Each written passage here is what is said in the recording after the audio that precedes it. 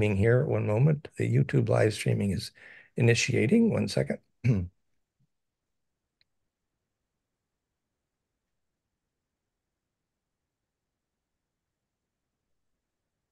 One minute. Streaming here. One moment. The YouTube live streaming. We have our initiating. Okay. Let me hide that screen. Good. Now we're live on YouTube. Welcome everyone. And just one moment. We're going to click record here. Share hand. Apps.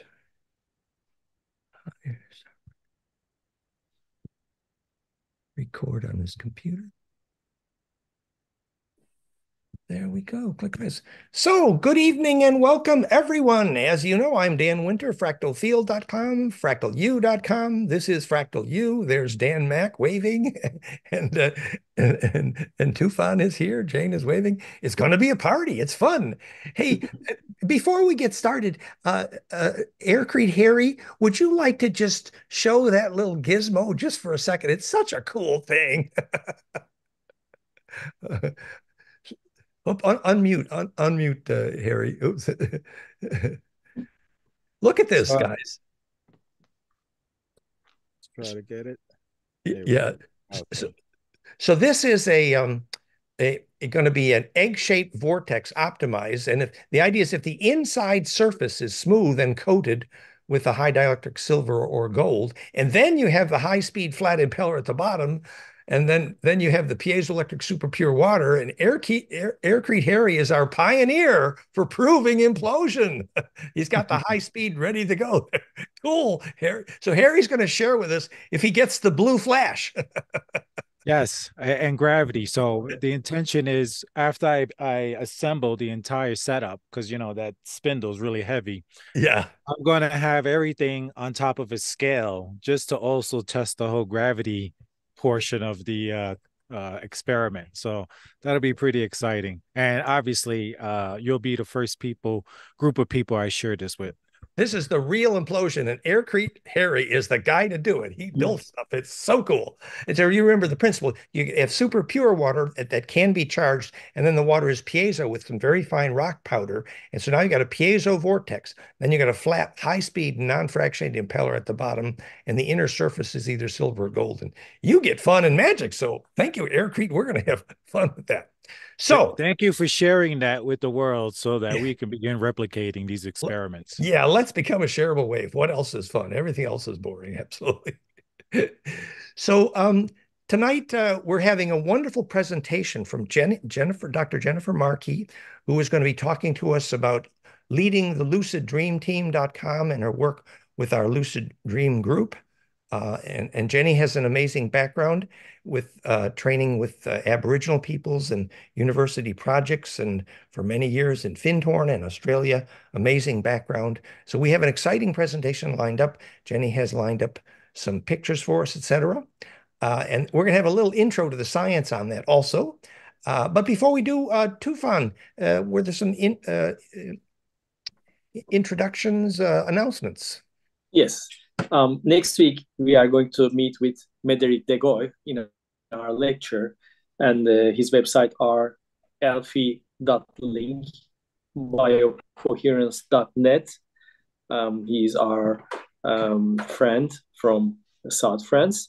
And other than that, our piezofire.com project is going great, and our conference program for South France is going great. We are still continuing our subscriptions, and these are it from my side. Thank you, Tufan. That's great. Yes, so our international conference, September 19, fractalfield.com/2024.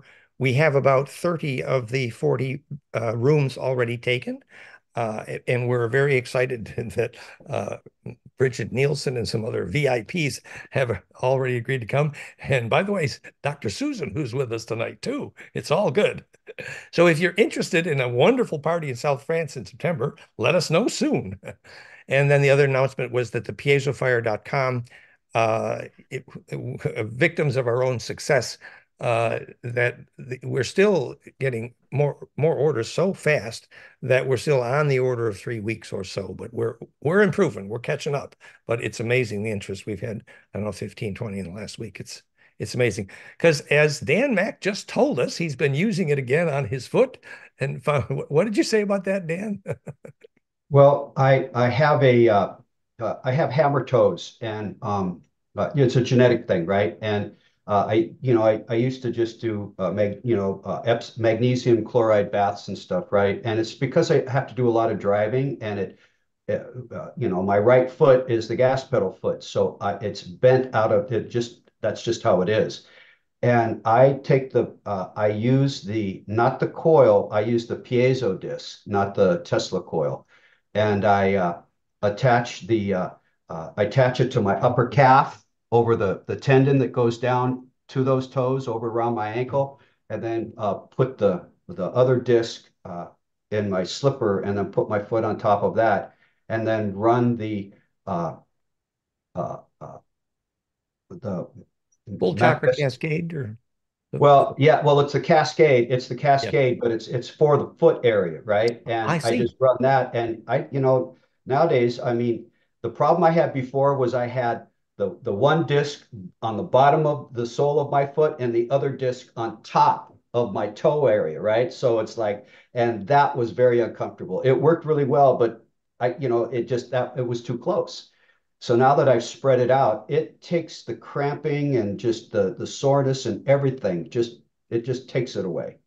And I'm doing it every day. Well, mostly every day. Only when I at work, I manage 17 buildings and we house homeless people. So I manage the physicality of the building. So I spend a lot of my day going to different buildings and working with vendors and checking on stuff, right? So it's the driving part because my foot is tipped over to push on the gas, and that puts tension on that tendon, and my foot cramps up. And by using the piezo fire, it just takes it right away. And if some days I can go for like 2 days, maybe 3 days, depending on my driving, and it just works. That's Also, wonderful. I do a ace bandage and then do the pineal gland, and I do that not every day, but every other day or every 3 days, and before meditation. And I've been getting the Gurdjieff aura photography, Really? and I have just seen just phenomenal results. I mean, it also happens with the Therify, but this is just the piezo disc, and I have to use an ace bandage because I tried headphones and they don't really, it doesn't keep it right. I have to wrap it like a Yeah, it turban. must be really in touch with the skin, I think. Yeah. Yeah, and I think Aircrete Harry or someone who was suggesting those sticky pads. Well, I'm a pretty hairy guy, and especially up here, maybe not here, but on the sides, I got, and it just, That's great, no. Dan. So really, thank you. So what we're learning is not only for pain reduction and, as he said, the decramping, but also triggering the pineal. Really, it fires the light. It's all about compression of charge, where the charge can get centripetal enough to get dense, which is perfect because that is the intro to the intro to the intro to tonight's conversation. So as I discussed with Jenny earlier, so Jenny's going to talk to us about the skill and practicality of leading a lucid dream team and her experience also with the Aboriginals, who she has a lifetime of experience with Aboriginal shaman wisdom, who obviously are working with lucid dreaming. And the little intro that I'm planning right now is the title of this intro is the physics of dreaming versus the physics of lucid dreaming. And what I want to emphasize here is that we believe that we don't have to approach the question of what dreaming is from the perspective of a psychologist or a philosopher, which is useful and valid, but actually talk about what dreaming is as an electrical engineer, which gives us a whole higher level of leverage to understand what's happening. So we know, for example, that as Freud or Jung would have said, that the dreaming helps you process your day.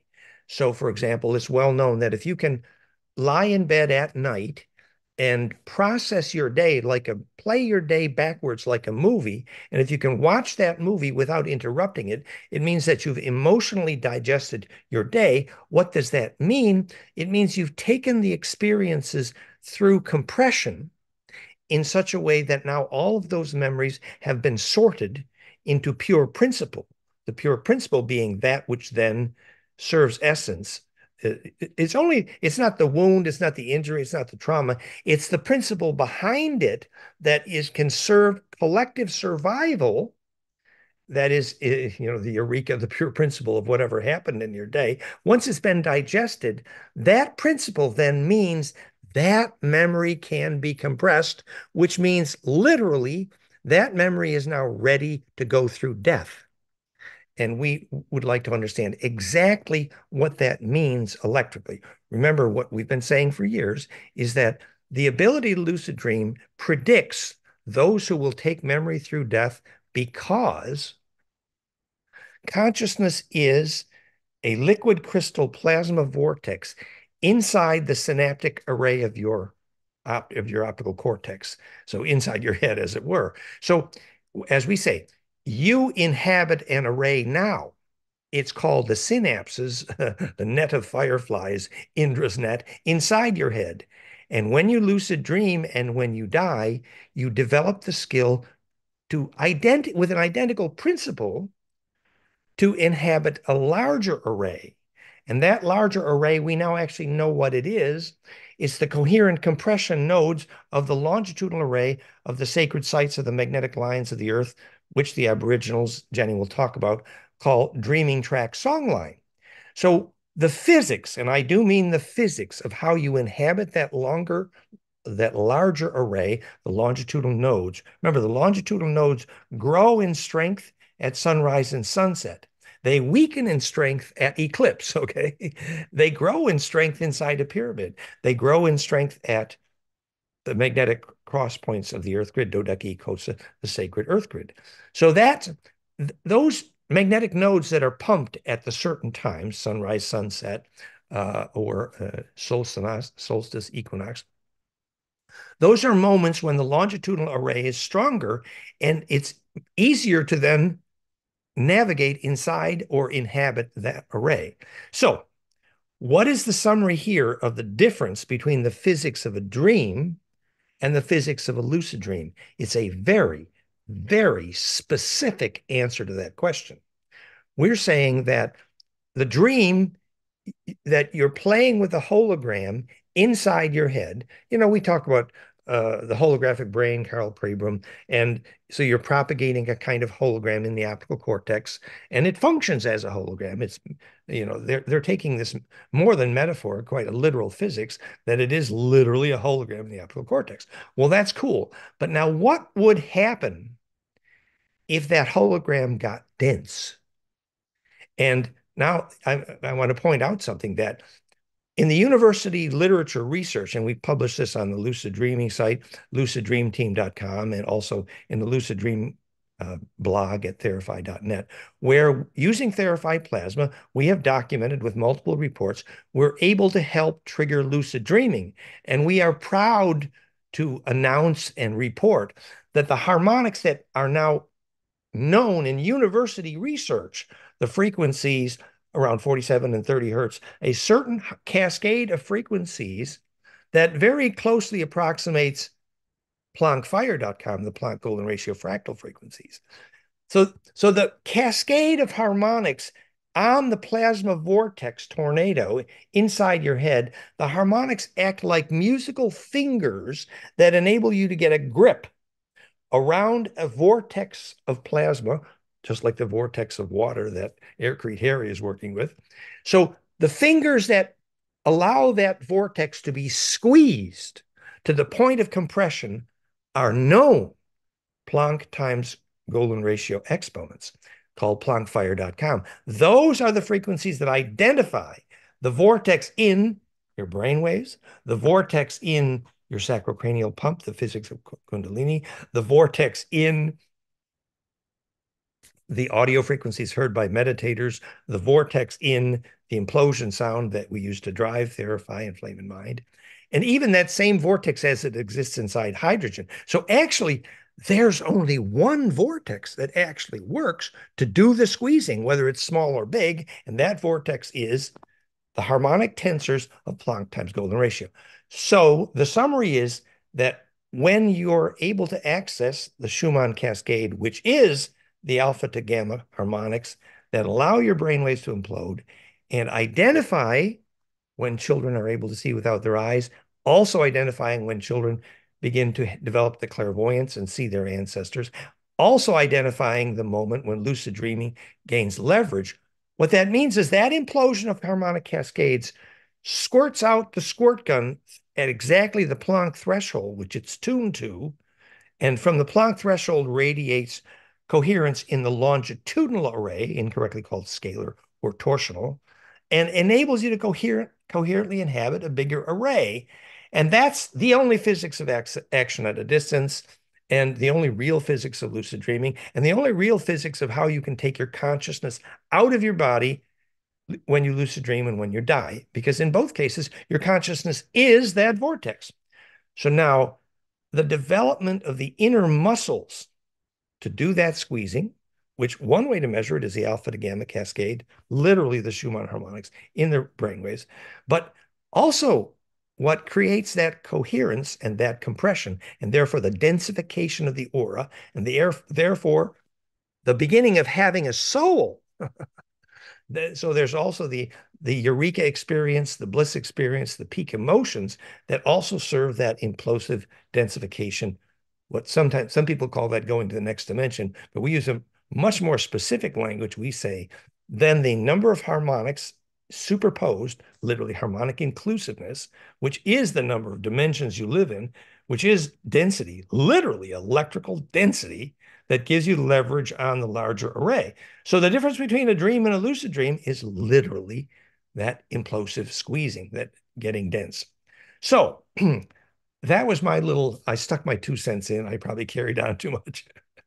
But thank you for being patient. So now I'm introducing Dr. Jenny Markey. Jenefer is our guest lecturer for this evening, has prepared a slideshow. Thank you for being here, Jenny. Go ahead, please. Oh, thanks, Dan. That really got us in the mood there. Building the charge. Thank you. And thanks for inviting me again. You know, it's been a whole year since the last, since we first started this adventure, particularly. But and I've been listening to you for over 30 years. So, and I still soak it in. You know, soak it in. I'm not that old, I didn't think, but anyway. Go ahead. We are getting older. ABN. Yes. So, yes. Hi, everyone. Very happy to be here again. I'm going to go start sharing the screen straight away, because we've got quite a bit to quite a bit to get through. Now, what I thought I'd do was certainly to look at, hold on a second, I'm trying to find the slideshow. We're going to have a bit of background, because any new people coming in from that didn't see last year's. Yeah, we're seeing your slides fine. We can see them. Yes. It's good. Yes, but I want the main one. I want the actual slideshow itself. Well, if you click that button on the bottom right, to the right there. To the right of comments. There's it's there. One more there. That one. Okay. That one. That should do it. Yep, there it did. Thank you very much. So welcome everyone. What we're going to do is a short run through. Well, basically this is in 3 parts. So we'll do a short run through of the history, and this is a slightly different history than the one that Dan has just been describing. Then we'll do some updates as to what it actually means, the mechanics of lucid dreaming, and then we'll move into the practice, followed by questions. So if you can hold questions and obviously put them on the chat, and Tufan will be able to assist us with those a bit later. And also, Dan, you know, if you feel to come in, then please do. Right, I'm now trying to get us out the way so that I can actually read. Oh, there we are. Okay, so this is the broad story of lucid dreaming, because we're all descended from dreaming peoples. Every civilization has cosmologies of their ancestors who came from the stars and dreamed new cultures into being. Wait a minute, I'm just trying to find myself. Since the dawn of human time on this planet, lucid dreaming has been an essential part of healthy, functioning individuals and societies. And those societies rely on dreamers who can see beyond the limitations of physical reality, hear the collective wisdom of the ancestors, and translate that knowledge in daily life. Those who can hold and tell the stories, sing the songs, and dance the dances that bring the dreaming of living on this earth to life are the generators of culture. That's beautiful, beautiful. So well said. So I can know where I'm going. So this, oh, yes. So this is a bit of a disclaimer, because the type of lucid dreaming generally described as a hypnagogic state is just the beginning of a journey to awaken yourself while both sleeping and daydreaming as well. It's what I call the superconscious state, whereby you are utilizing far more than the typical 4% of your brain, where your natural latent capacities emerge, and your dreaming becomes your life. And that's the type of dreaming, lucid dreaming, described in this presentation, because I'm very fortunate to have been educated and certainly well practiced with Aboriginal aunties. I love that, Aboriginal aunties. Yes. So Imagineering, in the ancient past, lucid dreamers were those who were able to access past, present, future knowledge, although we know it's all in the present, through their night and day dreaming. They recorded information on the local seasons, the lunar and solar cycles, when to sow and harvest crops, hunting seasons and migration tracks, times of catastrophe and lack, and times of increase and bounty. They remember the times of eclipse, lunar standstill, and the long count of the precessional cycles, recording them in the stonescapes of chambers and henges and in petroglyphs and other rock art. Beautiful. And this is Callanish in Scotland, a major astronomical observatory. And clearly a longitudinal node. Yes, definitely. Yes, and surrounded by sites within a 5-kilometer radius. So it's an extended site. Wait a second. So my ancestors of Ireland and Scotland dreamed the extensive megalithic sites that connected them to the cosmos through lunar, solar, and galactic cycles. The sophisticated sacred geometry and mathematical calculations used in both the construction of the monuments and the recorded information reveal minds attuned to the measured rhythms of the cosmic matrix. The common myth of primitive Neolithic tribal societies is obviously incorrect. They possess many skills and capacities that modern society has lost, including the lucid dreaming. So other examples of dreaming cosmologies include the Slavonic Aryan knowledge, recording the 9 worlds of Norse mythology, wrapped in Yggdrasil, the sacred world tree. The realms are connected by the Bifrost, which we know as star lanes, and the roots are portals, wells that connect to other locations out in the cosmic matrix. In Vedic Hindu cosmology, records multiple worlds suspended in the causal medium of the great ocean amongst countless other universes. Beautiful. Now, this is my adoptive home country, and Dan's as well, and Valerie's. These are the First Nation peoples of Australia, who are custodians of the lands, waters, and skies. They're of Narrabul Gidabal country. This is at the most easterly point of Australia. right, where the rising sun infuses Wallumbini, the peak that you can see in the background, remnant peak of a 20 million year ancient supervolcanic caldera, charging the dreaming tracks across the longest stretch of songlines in the country. And at this point, I wish to pay our respects to the senior law women of the Narabal Gidabal clans, whose lands, whose sovereignty has never been ceded. Often a supervolcano will have the residue of the powerful trace mineral that makes the land more fractal and more magnetic, as, for example, the sacred rose fractality of Prague. So the supervolcanic caldera is a great start for something very magical. Yes, and as you can see, there's the very fractal nature. So in the foreground down there is the Julian rocks where Auntie Lorraine came to rest with her soul. Oh, yes, and where the storm went across the continent when she died.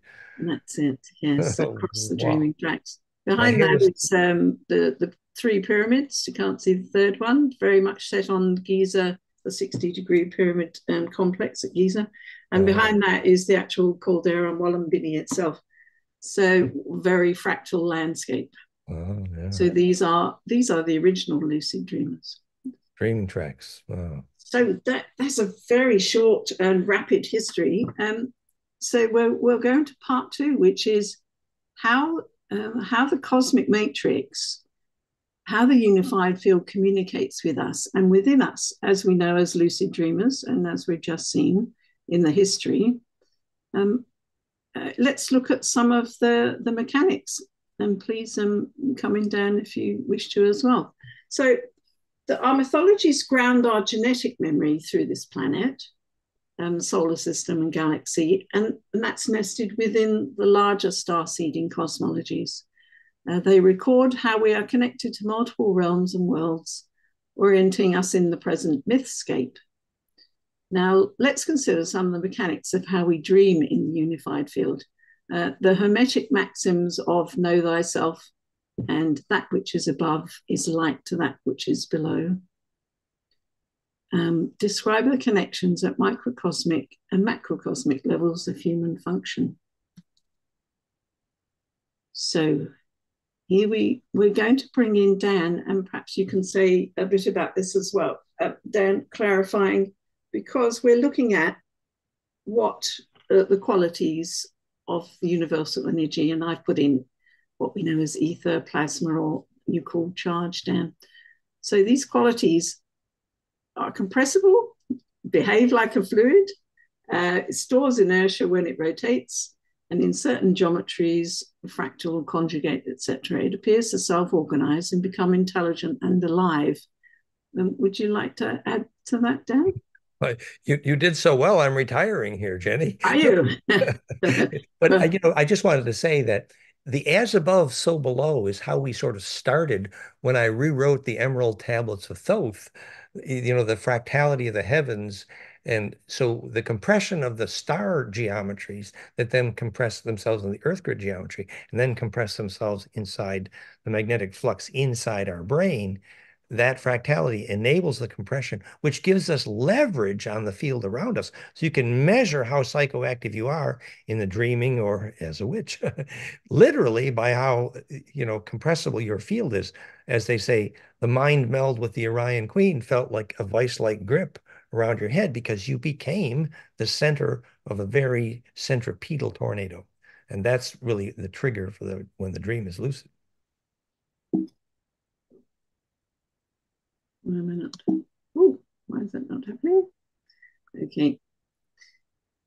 So in a macrocosmic sense, what we're doing is tracking from the very large stories, the cosmological stories, and now we're bringing it down. And through a part of that, the medium of what we might call plasma or charge, is recorded through the original dreamers in Australia, who recorded the passage of plasma superstorms, which are sentient plasmoid ancestor beings, and other phenomena in their petroglyphs and rock art. Our ancestors recorded images of external phenomena and events, and they also laid down images in our consciousness in order to navigate the evolution of our human bodies. Now, that might seem a complicated concept, but it's as if they were, by recording the events and images themselves, they were actually putting it into their own consciousness, which then obviously descends through each of the generations. Maybe it reminds me of John McGovern, Jenny and I, both our friend, who believed that he could interpret any cave art painting by learning plasma physics, and the plasma beings became self-aware and they painted them. Yes, this slide exactly. Tony. Yes, absolutely perfect timing. So yes. The Wanjana ancestors on the left, and you can see that they're quite clearly painting the plasma crown formations after Tony Peratt. Tony Peratt of Los Alamos Plasma Research. You know, plasma physics equals ancestral shaman drawings, because that was their mind, that was their vision. They saw life. And these plasmoids are recorded all throughout the world, in many indigenous, or those who are still have petroglyphs and rock art. Beautiful. Including the Celts. So you can see the plasmoid on the right-hand side, and obviously the rock art of it, called the Squatting Man petroglyphs, and the material culture of numerous First Nation societies globally hold the records of that. So this is principally for the reference, but also to look at the shapes, because this is the recorded currents and in the torus and the plasmoid. So I've got references a bit later you can look at. They said how high that the dots were around the waist allowed you to tell at what latitude, longitude the shaman was looking at the plasma from. That's interesting. Yes, fascinating. So let's bring it right down into the human body now. So the microcosm, connecting the electrical human self to the cosmos. So on the left is a dissection of the nervous system of the human body. And you can see the intimations of, or the dendritic style nerve bundles and fibers, looking very much like a tree. On the right hand side is Alex Gray with his very famous painting of spiritual energy system, and the torus that emerges from a lucid dreaming body. So we'll very briefly go into the Kluver constants, because there's something about the records within the consciousness, and as Dan was saying, within the visual system of the human. These are visual phenomena seen behind closed eyes in a sequence during altered states of consciousness, including going into lucid dreaming, however less so, more in when we are using altered states and entheogenic plant forms to assist us. So he called these the form constants, and they consist of lattices, cobwebs, tunnels, and spirals. And these form constants are markers in human neurobiological makeup. They're literally hardwired into our brains, that both lead us through each successive stage of altered consciousness, enabling path integration on our dreaming journeys, like a trail of breadcrumbs through a deep, dark forest, and so that we can return safely. Universal symbolism evolved from these visual phenomena witnessed in the dreaming or recorded from physical events. And I would argue that iconographic and symbolic art acts as mnemonic technology, which is like a memory type of technology, hardwired into the brain to reflect and trigger the remembrance of past events, as recorded on petroglyphs particularly. We thought Heinrich Kluve, he was recording the experiences of near-death experiences also, and that lattice cobweb tunnel spiral were literally superposed axes of spin, one upon the other, what your DNA had to do to get compression going to die well or to lucid dream. Mm-hmm. So petroglyphs and other rock art of our dreaming ancestors also record natural processes of our physical and energetic interconnections with the universal field. So on the left is the Triskelion. On the right is a diagram of a protein, the protein clathrin, Now, these are different variations of the Triskelion through history, recorded in rock art, particularly in Celtic lands. Now, sorry about the image on the top. This gives a very brief introduction. Clathrons are proteins that enable the transportation and delivery of information into the cells of the body. While current debate rages about microtubules and consciousness, our ancestors had already dreamed about and recorded the mechanics of interconnectivity at the cellular interface. Beautiful. And the clathrate cage in water, for example, or even fullerenes, is always that stellated dodecacosa imploding. Yes, and I think that, yes, the point here is that by them going into dreaming lucidly and then bringing it back out and obviously recording it for us, when we come upon it, whether it's analytical or the analogical brain, it takes us back into ourselves. So it's a type of inner remembering, is it not? Beautiful.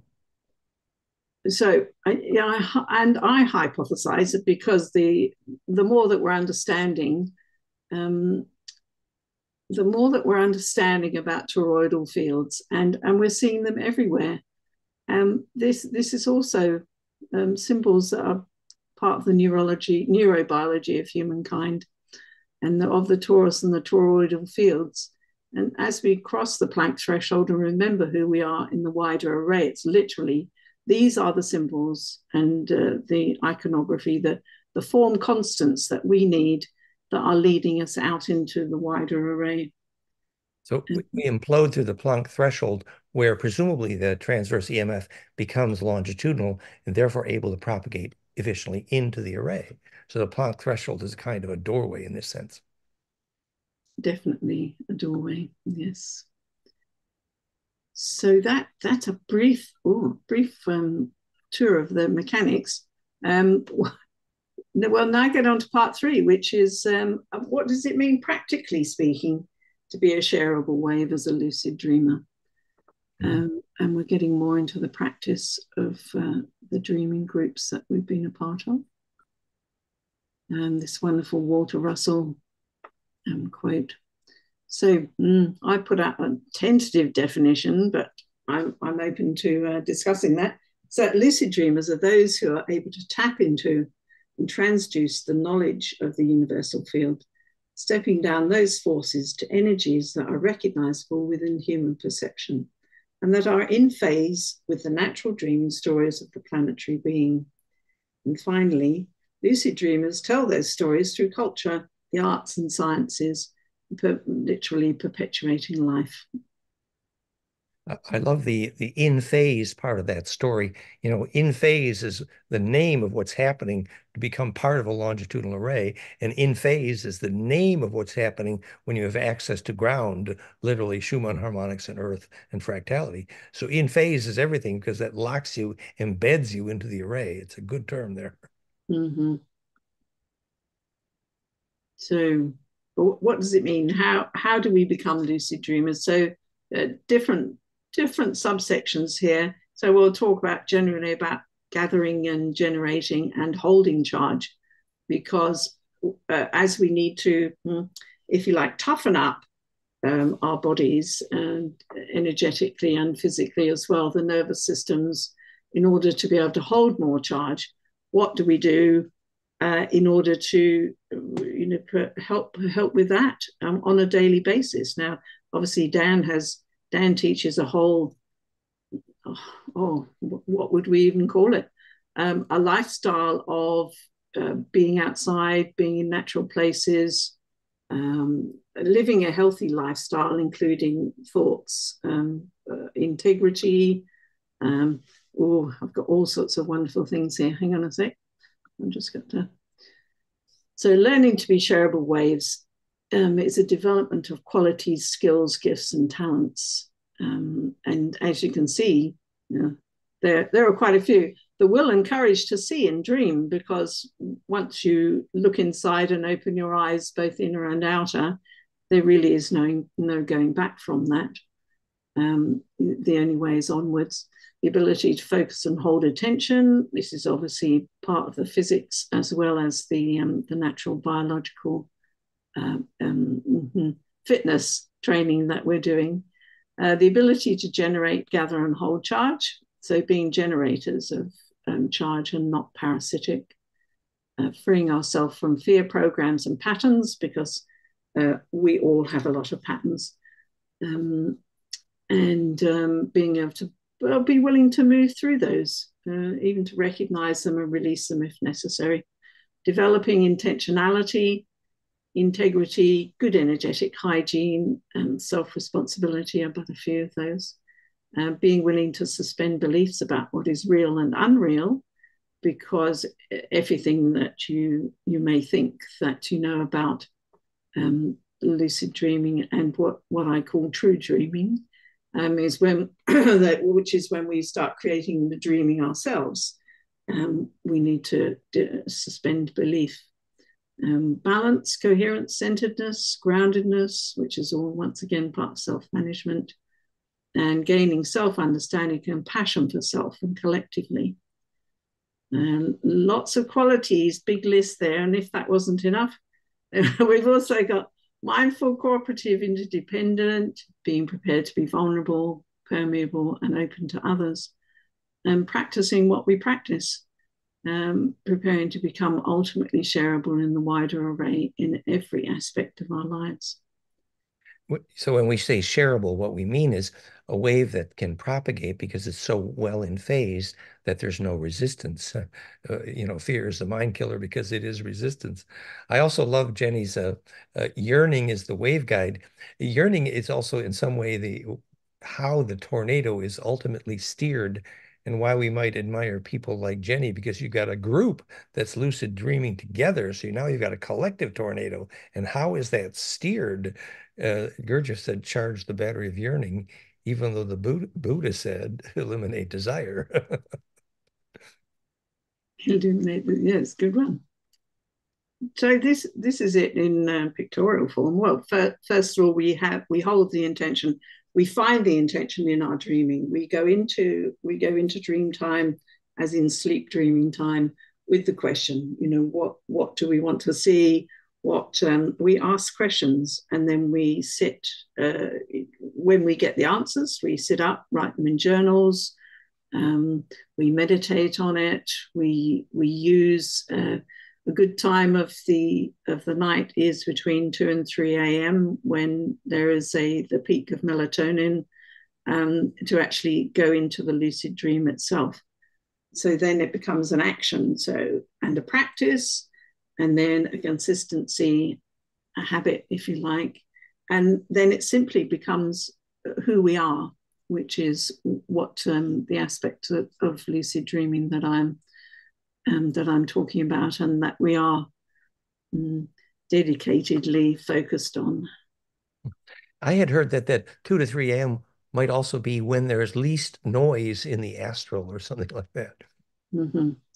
And we also we synchronize daily at sunset or sunrise for some and sunset for others. Various natural times when it's easier to slip into a lucid dream. So and sunrise and sunset are specifically when the longitudinal array is accessible, when the birds sing and when Agnihotra works. That's the longitudinal moment. Perfect.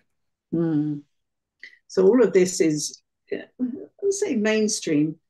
There's also the sense with Dan leading us to the threshold and very elegantly handing us over into the wider array, that we're dreaming of the torus and we're dreaming of toroidal fields. We've got people like Buddy James who are mapping now. So to be able to navigate these wider arrays, it takes courage, and amazingly we find that one matrix is nested within the other, and I guess it goes on infinitum as we'll continue to explore.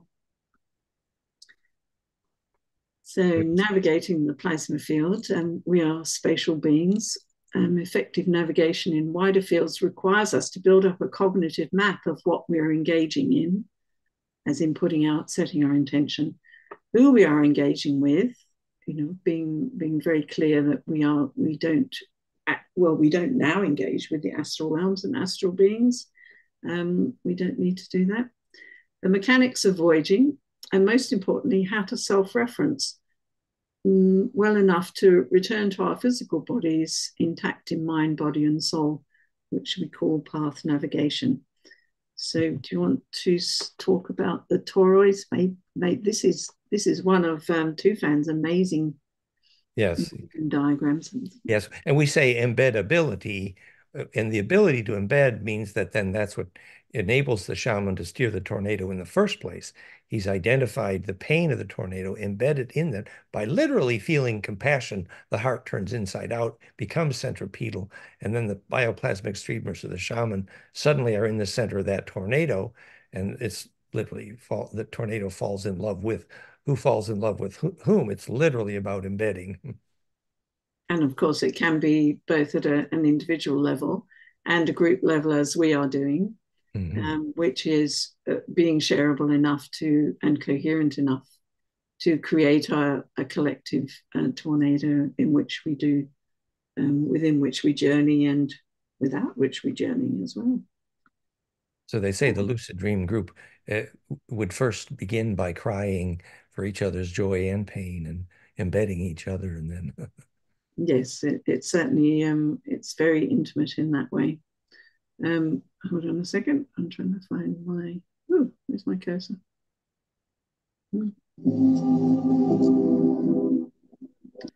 So this is actually in Byron Bay in the lands, waters and skies that I showed you.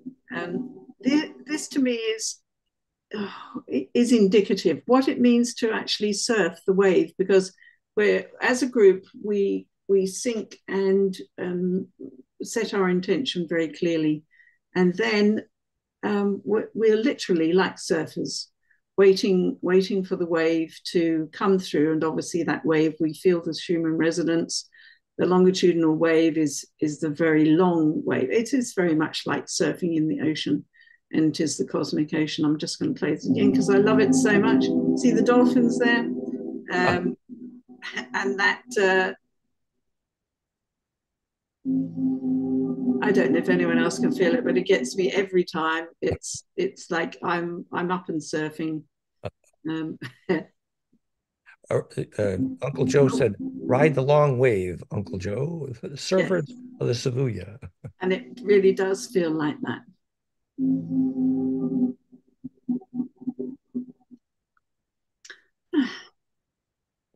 So what I was speaking about, path integration. So in order to be able to come back, in order to go out, I mean, I would say many people are able to get out into the wider array. It's whether or not how you navigate and to be able to return on the same path so that you are not subjecting yourself to either any kind of astral parasites, Klingons, gremlins, whatever you want to call them, hungry ghosts. And a part of that is developing the fitness to be able to see what's going on inside your own head and your own body, as well as being able to navigate externally. So this is a part of what we practice every week, is navigation skills. Part of why non-destructive self-reentry by some is a definition of consciousness, the ability to implode within and therefore gain leverage. Mm-hmm. Yes, gaining leverage. So what works, what we found in the last year of great adventures that we've been having, there are certain principles, the basics. Well, one is providing our biology with a reason to evolve. Now, that sounds very simple. However, we are brought up in a society whereby, you work all day and you come home and you just zone out, and then you go to bed and you zone out again.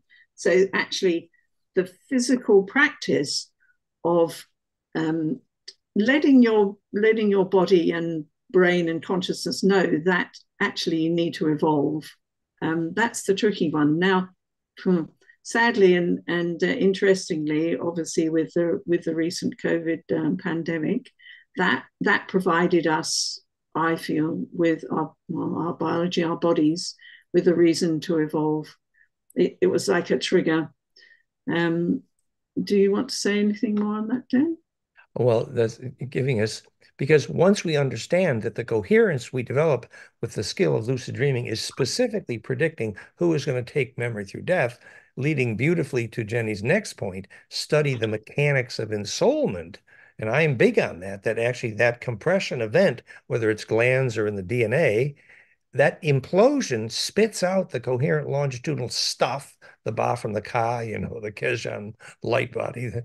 And that literally is going to be whether our kids have a soul, whether they get access to bliss experience. So understanding this in the context of mechanics of ensoulment, that is the heart of the matter, as our species on this planet is apparently rapidly losing ensoulment because our scientists don't know what that is. Yeah. And particularly with the increase in technology and electrosmog and interference. Exactly. That's a whole other topic, is it not? Exactly. So we hone our focus on pure principle. Now, I say it in the sense of biophysical, which is bringing our attention both internally to our heart space, and as a part of that heart resonance, and also has to be connected with the intention of the, let's call it the consciousness, the third eye, the internal mechanics of what it means to focus your attention. And part of that is the pure principle of our integrity. When we talked about distilling the memories of your day, it's exactly distilling it into pure principle, and that wave can live forever. Yes. Now, also courage. I need to say about courage, that to be prepared to prevail. So part of that, providing the biology, is having increasing our determination to evolve, to be able to dream, obviously lucidly, and then to true dream, as in to become your own dream, to own your dream, and then to also bring that outside of yourself. So this is what, as Dan was saying, this is what we are doing for humanity, which is now we are all needing to dream the next level of dreaming for humanity. Big task, no pressure. However, it does take courage. Now, part of one of the other things that works is that we need to be able to respond. I'm talking about in the soul pod, respond to the responsibility for the whole pod. So that's not, it's on a daily basis. We're in contact. As I said, we synchronize daily and practice that coherence, getting to know each other, being prepared to support when one person is wobbly or extremely busy with external reality, whatever it is. It's to responsibility is what, to the ability to respond and to be prepared to become more shareable, because it is often very vulnerable, often confronting, and to be able to trust the others, your fellow pod members, that they're going to be there for you and have your back. It's like also imagining what it would be to have a life in which you do not need secrets. We're evolving in a civilization where everything is about secrets, and yet immortality is precisely the life in which no secrets are possible. Ooh. Yes. And we're not talking about telepathy. This is about discernment, because telepathic. I find that we are all becoming more sensitive to be able to feel other people's feelings. And we're starting to have the intimation that the next planetary grid is actually that between human hearts. It's not necessarily, as well as what we call sacral sites where charge and intention has been gathered.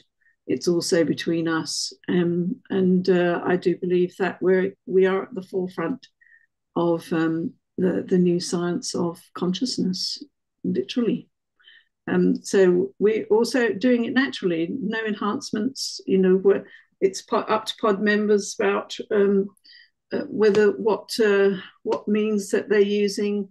However, when we come together, it is purely on our own natural abilities that are and should be second nature to us, should they not be.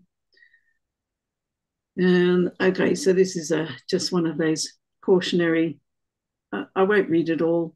I mean, Dan is particularly clear about what we might call astral hygiene, and especially when after we've been journeying together, we always come when we return. We clear ground, check each other out, dust each other off, and make sure that we are clear in this way. So obviously, things like smartphones and mobile phone signals, Wi-Fi, are not just distracting, but they're also producing that electrosmog. Now, really, the last question, and I'm not going to go into it too deeply, but this slide is this slide is to show the many different ways of actually communicating and how we communicate as human beings, including how we speak, how we present our space, how we touch each other, chronemics. I mean, how we use our time, how we draw attention to ourselves. You name it. I'm sure there are many different senses. There are many different ways of communicating, and for me, this presentation tonight has been a part of that, which is trying to show the nesting. It definitely is that we as individuals nested within the pod, for me personally, nested within collective families and community, and so it goes out with the Russian doll nesting, does it not? Nice. So learning to question our dreaming selves, that's the first step. And then to be able to communicate those responses, that is also a vital part of the process, because it stimulates our bodies to transform and evolve into what I call dream weavers, where our dreams themselves become self-aware. So we are literally dreaming ourselves awake. So, I think that's it. What a bit of a whirlwind journey. And thank you, deep gratitude to all of our ancestors and those who've surfed the waves before us, and to the veterans and Soul Pod 1 and 2 who voyage with me into infinity and beyond. Deep, deep gratitude. And to Dan Winter, who brings us so elegantly to the threshold. Thank you, Dan. Gratitude. Well, Jenny, I have a question for you, actually. It might even be somewhere in the range of envy. See, when we have a kind of a group meditation going, group dreaming, call it whatever you like, but some people have the skill to be able to feel and see where the group is going. And I don't think I have much of that skill, actually. I wonder if Jenny could say even a little bit about what it is to be able to sense where a group is going collectively during a dream or a meditation, or good. How to feel that. Oh, yes, good pithy question there. Can we just hold that for 2 seconds? Oh, sure. Because I just want to come out of the slideshow and so I can see everyone's faces. So we finally an onboarding course for those interested in dreaming and voyaging with us, or those who are content to be what we call ground crew with a general interest and want to support in that way. And heartfelt thanks to those who came on board last year and have been patiently waiting holding the space for the group to emerge. So that's there is an invite link, worldwidewave.earth.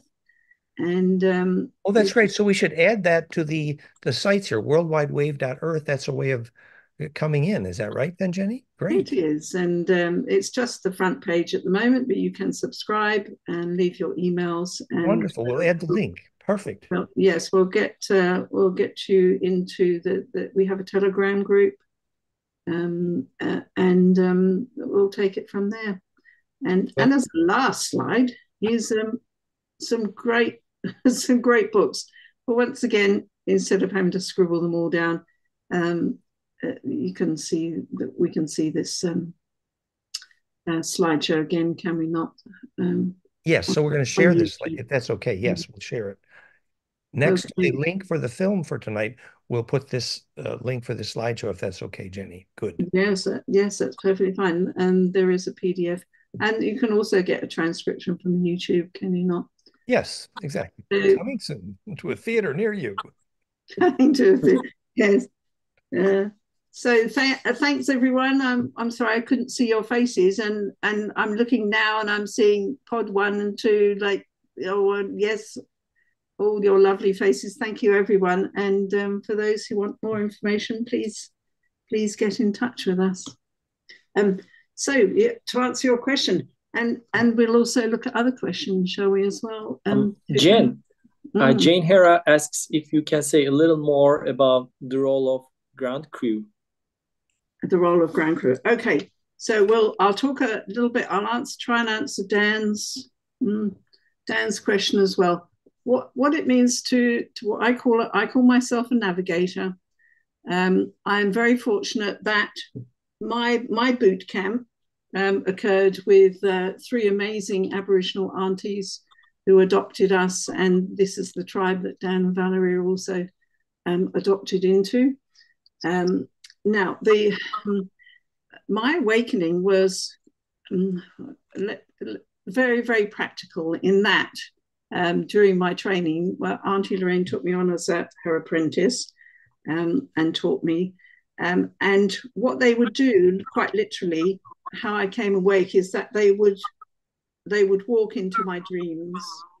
This is how I came awake in my dreaming lucidly. So I had a steep learning curve in that they would come into my dream and I'd just be dreaming, maybe even not even noticing that I was. But the very act of them coming in and me going, that it gave my biology the jolt, the shock, if you like. So they would walk into my dreams and say, come on, girlie, and then it would be a nighttime of teaching those geomancy, custodianship, what it means to be a part of the planetary grid. So I've been very fortunate. Now I'm, so from my navigator skills are definitely a part of that, which is that I had the fast track to being woken up into my own lucid dreaming. I also come from a very psycho-creative cultures, the Celtic culture, both Scots and Irish ancestry, who are very connected to the cosmologies of the star lanes and traveling as well. So how I navigate, very, very difficult one to answer. Because it's both an inner seeing and an outer seeing, and then also seeing for everybody else. So it's an amalgamation of forces, energy, training, bloodlines, and that's about as much as I can say, Dan. Is that an answer? Well, God, you're beautiful, Jenny. This has been just so much more amazing than I even expected, Jenny. Good work. Right. So thank you. Jane Hera, what it means to be a ground crew. Well, you can have a general interest in lucid dreaming itself. You may not feel that you want to journey, or you may not feel that you are what we call sky crew, as in those who are regularly practicing, pushing the boundaries of our human human self-understanding, and bringing that knowledge back as in serious research. We do serious research on the edge of the science of consciousness in much the same way as John Lilly and the psychotropic pioneers, as I call them getting out there. We are doing exactly the same thing. Dan's physics literally is the focus that brings us to the threshold over which we can then move out expand into the wider array. So this is serious work. If you wish to if you have a general interest, we're not so much into dream interpretation. We're actually living our dream more than interpreting them. You can help out in whatever way you want, or just do the reading. So hopefully the onboarding course will be putting a lot of literature in. And one of the other things, make sure you come to FractalU and the conference. That's a really good way for your ground crew as well. Giving new meaning, perhaps, the term living the dream. Absolutely. Thank you. Living the dream. Yeah, two fans. So, have we got any more? Another question is, do you have some system or literature for interpretation of dream characters and objects? So sorry for laughing. Yes, I mean that will be included. However, this is not something that I am an expert in myself. Yes, I can certainly pass on material. However, I don't know. There must be other people who are very good with the Jungian, the psychotherapeutic side of dreams in that way as well. Thank you. Laura asks, can we tune in at a certain time and day without Wi-Fi and with TerraFi? Mm-hmm. We do have, I don't know if Maurizio is here. We do have a TerraFi practitioner. He's in Costa Rica.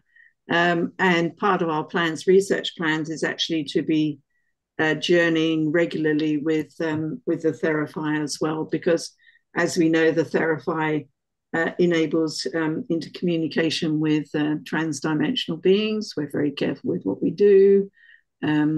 So yes, I'd say technically it's possible. What do you reckon, Dan? TerraFi is one, maybe a bit artificial, but powerful and useful. The global meditations we did with it were maybe even a little bit too powerful sometimes. But I would stress that it isn't about needing a gadget either. It's a wonderful thing. But even the sunrise sunset thing and the equinox solstice is beautiful and powerful in embedding in longitudinal arrays together. Mm-hmm. Mm-hmm. Could we try a short lucid meditation here? Ajda asks. I don't know. Is that Anya? Ajda. Oh, sorry. Yes. I mean, yes, of course we could. Couldn't we? Everybody. I think it's everybody. If everyone goes, yes, of course we can do that, then obviously we can do it. So probably, if you would like to join in, probably what we can do is that all right, Dan? Have we got time? Oh, it's only 8:06. Okay, so those are pod 1. I haven't looked through us all. So pod 1 and 2, those who are here, I absolutely respect their privacy. What we can do is sync up. First of all, pod 1. We can do that. You don't have to reveal who you are if you don't want to, but also if you want to share something as well. Anyone from pod 1 or 2, do feel. So at the moment, what we're doing is we're going to focus on gratitude as a wave guide. How about that? Because the gratitude for us being able to be here at FractalU and all together, because collectively we are creating coherence, are we not? So first of all, if that's okay with pod 1, anybody from Hi, pod Jen. 1 want to say? Yay. Do you listen to me? I can hear you. So I love when Dan says that we are electrical fields that become intelligent, and he is doing a great job explaining us what that geometry works. I'm very interested in the geometry of the fields to understand how we become intelligent. So the work that you do with him, with your experience, and you seeing yourself the fields that we don't see, but obviously is all what it is. It's wonderful, and your courage to work this at the right time, and your discipline to be precise in something that is so important, to be close to pure principle, as Dan says, is wonderful, it's inspiring, and your work is literally evolutionary. So hopefully we can all together help you move forward this, because it's wonderful, your job, and I'm so happy to be part. Thank you very much. Thank you, Nico. Thank you, Nico. Okay. So we're focused on gratitude. We'll do a short, what we call the inner smile, in order to synchronize, and we start our journey every week with this. Is that all right, Pod 1? Well, I just take it that it's all right, Pod 1 and 2, and everyone who wants to join in. So this is a Taoist meditation in which we are starting to learn and starting to focus our attention inside to be able to open our inner eyes and open the eyes of the heart and the third eye as well. So if you just get comfortable, shut your eyes, and all we're going to do is smile. Smile with your eyes shut. I'll probably keep my own open to keep an eye on you all. And what you're doing is, the Taoist technique is in order to generate charge and to recharge the organs and the systems internally. And so smile into your heart and feel that gratitude of being all together here.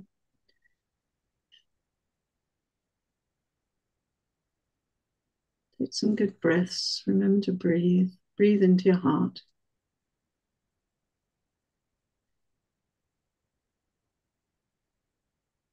Okay, Pod 1, we're coming into a sync now. There we go, very strong. You may feel tingles. My hair is very powerful as my hair is standing up on end. So continue to focus on the wave guide of gratitude that we're all going to surf that long wave. Smiling into our hearts, and then occasionally open your eyes and look at all the other beautiful people on the screen. There's Daniel. And then shut your eyes again. Now, when we shut our outer eyes, it opens the inner eye, and I know that it puts us into wonderful alpha frequency resonance. Takes us out of the external, what I call mundane reality.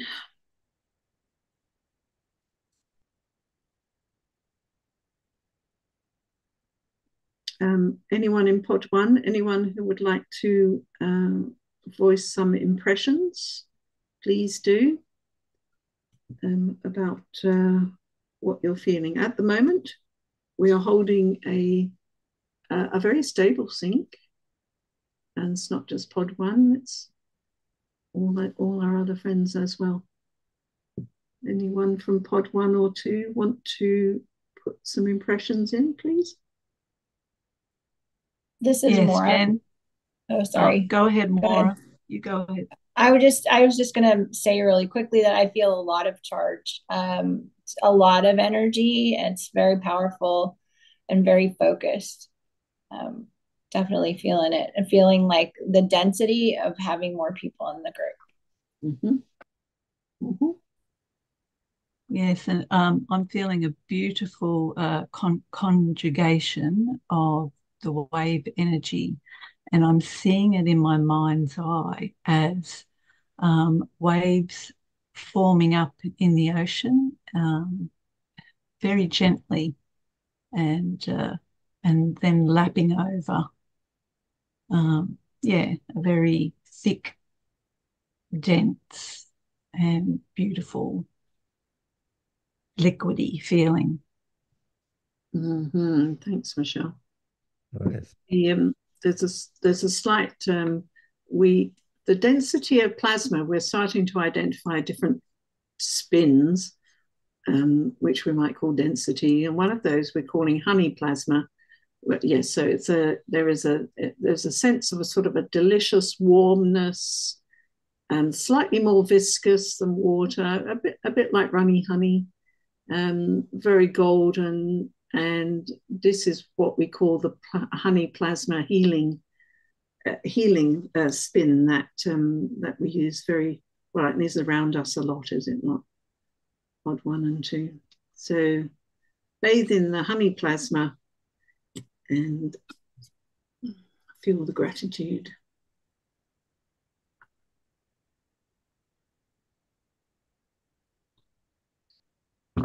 Okay, so keep bathing in it. Any more questions, Tufan, while we're bathing in the glow? Sure. Brittany asks if we can strengthen, practice, and train to lucid dream with the team. Can you? Yes, most certainly. We'll put up the subscribe. Hit the subscribe button. Leave your emails, and we will send you a link to the Telegram group chat at the moment, and also those. Let's say we're getting a course together, so whereby we're bringing people on board, helping you to know, what you want to be. Basically, we have all sorts from all around the planet. We mostly work there's half men, half women. Those who are identifying that gender. And there's a lot of an incredible wholeness of and coherence of balance between the genders. So we have warriors and healers, bards, we have ground crew, those who want to be just really grounded and holding space in that way. We have the seers and navigators. So there's plenty to learn. Bob Sean said, do you know any practical tips to achieve lucidity in dreams other than setting the attention before dreaming and looking at your hands in the dream? Remember that when you look at your hand in a dream, what you're doing is doing the homunculus do loop is tightening, and so your aura is compressing.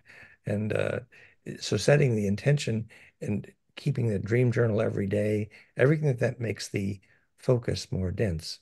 I just remember when Jenny and I started this, actually, one of the things we knew was that the planet collectively needs the immune system of having lucid dreaming teams, which can eventually function as a kind of immune system for the planet in terms of interstellar parasites and many things.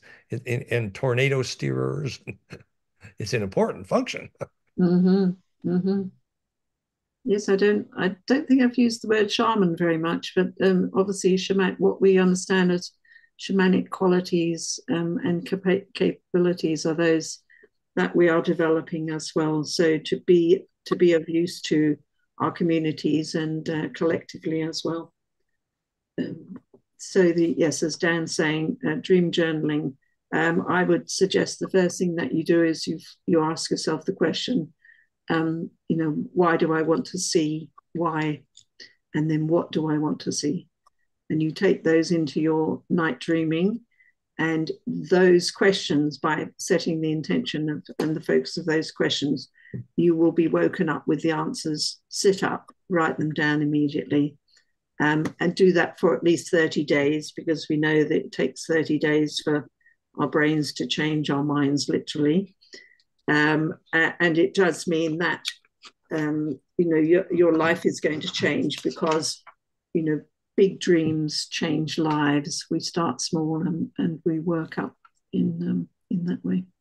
Beautiful, beautiful, wonderful. We have some questions on the YouTube live stream. Maybe we can go over a couple of them. Mm-hmm. So the first one is a DMT trip the same as a lucid dream? So, we think that DMT adds to the threshold of connectivity at the synapse, and so it kind of opens some doors. But if you rely on external chemistry, sometimes there are other issues like holes in the aura. So it's not really our expertise. My expertise is the external chemistry, and certainly there's a place for that, and it's real. But if you can achieve it naturally, obviously, it's probably more empowering. Well, because it is, yes, because it is released naturally, is it not? And certainly during journey times, it is. I know that it is released. It's not something that we don't use external augmentation of any sort, either etheric or plant-based, mechanical, whatever. So no, I would say it's not the same. Right. Can lucid dreaming lead to out-of-body experience if you want it, or is it necessary to stay in the dream? I most definitely will trigger out of body responses and reactions. Yes, so part of what we're doing is with setting our intention and staying safe, being able to self-reference, to have the highest integrity, so that we don't end up with low spin, in astral low spin realms and entities, to keep your astral hygiene very, very high. But yeah, and yes, it will trigger out of body, what we call excorporeal excursion, EE. It will definitely trigger that. Yeah. And we think that even Monroe Institute, they were using golden ratio cascades in the brainwave, and that implosion, in part, can be that tornado that enables the tornado to move out of the body, and so recognizing that it's the densification that allows something coherent enough that the tornado can move outside your head. And then there's a whole series of hygiene issues around that, like don't try to do it in an aluminum box. Or after you've been drinking alcohol, yes, particularly, exactly, or taking any sort of drugs or medication, pharmaceutical. Right. So. Okay. This question comes to Dan, to one of Dan's comments in the first half of this lecture. Is the fractal overlay tied together via the energy array? The energy array? Yes, I think you were referring to the fractal overlay of the galaxy and the planet and the energy grid, I believe. Yes. So what we're saying is that as Bearden proved, the longitudinal EMF is what gravity waves are made of. So when you spectrum analyze and you find lower and lower frequencies present, you're finding longer wave and literally bigger maps. And it is embedding, and it is an array on an array. But this is more than a metaphor. It will show up in a spectrum analysis. And that fractality perfected is what makes density increase, and that's what increases the leverage to steer bigger tornadoes. So these are more than metaphors. This is serious electrical engineering available by spectrum analysis. We know what the next dimension is. It's not subjective. We're definitely going to have lots of fun at the conference, are we not? When toys come together with the Lucid Dreaming team. Yes, we do some brainwave work. We're going to have fun. Yes, exactly. Exactly. Okay. What could one do if they have a trust issue, but they would want to join the Lucid Dream pod? Well, thanks for being open with it. I think that's what the first step is sharing that. If someone has trust issues, I think that's a very intimate thing to share. So thank you for sharing it. And of course, we respect privacy. We work with it as best we can. And if when you we think about it, everyone has trust issues to do with intimacy, which is stating our boundaries and then being compassionate towards others as well. That's why we need to kind of fall in love with each other first, or at least cry for each other. Aircrete Harry just raised his hand.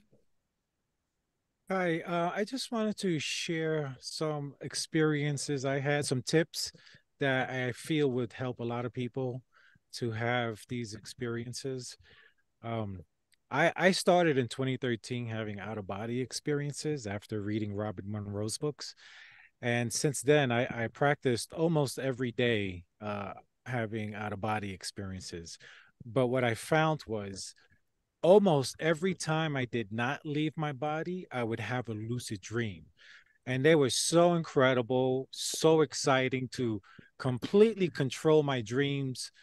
And they were really exciting. So, some of the tips I wanted to share that I went through, these are experiences that I went through. And one of them is juicing. When I started a juice fast, the energy in my body increased massively. And this began helping me with lucid dreams and astral projecting, out of body experience. So there's something to consider is a juice fast. Fasting is very good spiritually, but I prefer juice fast because I'm still getting all my nourishments. When it comes to leaving body or lucid dreaming or that realm, what I found was the key tool to use is love. Uh, you didn't have to worry about working on not fearing anything if you just worked on love.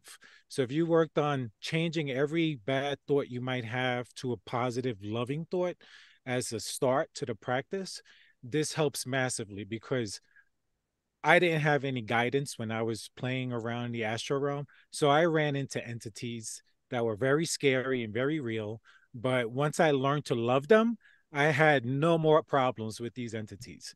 And so love is a key, very key. And if you could practice remembering the thought of love, the feeling of love, and trying to hold that for as long as you can, it's a great practice because you'll be resonating that. And another tip I want to give is for me, Drunvalo Melchizedek's Awakening the Illuminated Heart meditation was a very powerful meditation. And it was after this, learning this meditation, that I began seeing with my third eye. I don't always see, but at least 5 times I've seen with my third eye. And it's amazing to experience these things. So I just wanted to share those because I really believe in lucid dreaming and out of body experience. I feel everyone should experience it at least once to make you realize how we are all spiritually all connected and we were just one, we're just brothers and sisters in this world. And so I'm a big believer in this. And also binaural beats, Flame and Sound has binaural beats. Monroe had the binaural beats, another very important tool for having these experiences. Pure sound implosion. Harry, you're wonderful. Perfect. What do you think, Jenny? I thought that was great. Thanks, Harry. Shall we wrap up now? Have we got more questions? It's 8:25. For me it's 8:25. How are we doing? We have cleared all questions. We are good to go. It's a happily ever after. Yes. It's wonderful. So we're just finishing up, as in, imagine yourself coming back into your heart and waving everybody hello and goodbye, and then we'll all be regrounded. And make sure, keep clearing, keep grounding, drink lots of water. Happy to journey with you all. Thanks very much. Thank you so much, Jenny. This has been magical. Thank you, everyone. It really felt like community today. We had such fun. Thanks, everyone. Thanks. Blessings and blessings. Bye, everyone. Blessings, everyone. Love everyone. Thank you. See you in the dream. Harry says it's about love. I think he's right. Thank you, guys. Bye-bye.